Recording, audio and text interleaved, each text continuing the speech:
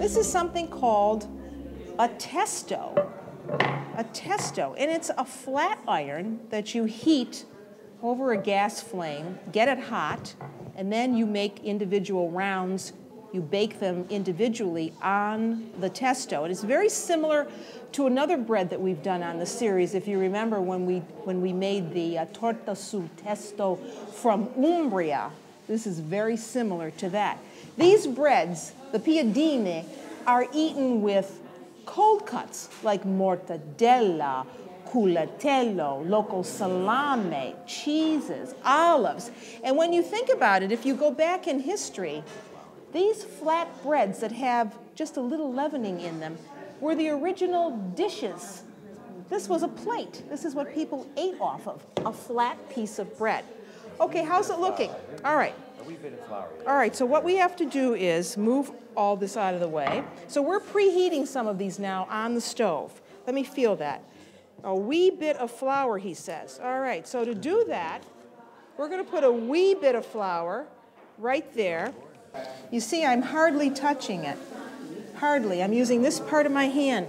I'm hardly touching it. If you flatten it, you can't go anywhere. You want it to roll with you. Okay, try one more time.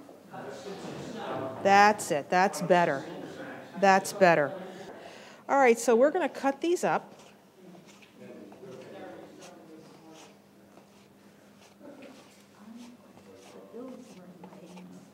Then you take your pin, roll it into about a 5 or 6 inch diameter, and it doesn't have to be perfectly round.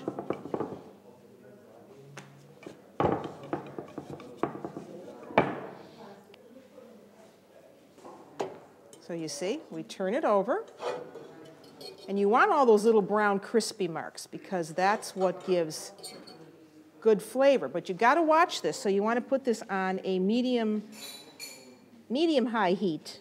No, I mean medium heat, not medium high heat. Medium heat, and you bake these. Now, when you get really adept at this, and if you happen to have a testo, you can put 2 of them on at one time. But I wouldn't recommend it in the beginning if you're just starting out. You know, do one at a time. The idea is that you want to make sure that both the top and the bottom it's cooked through. And that's why you roll them thin, because they're going to cook very quickly. Take it off, let it cool, and then this is served as an antipasto, covered with some cured meats or some cheese.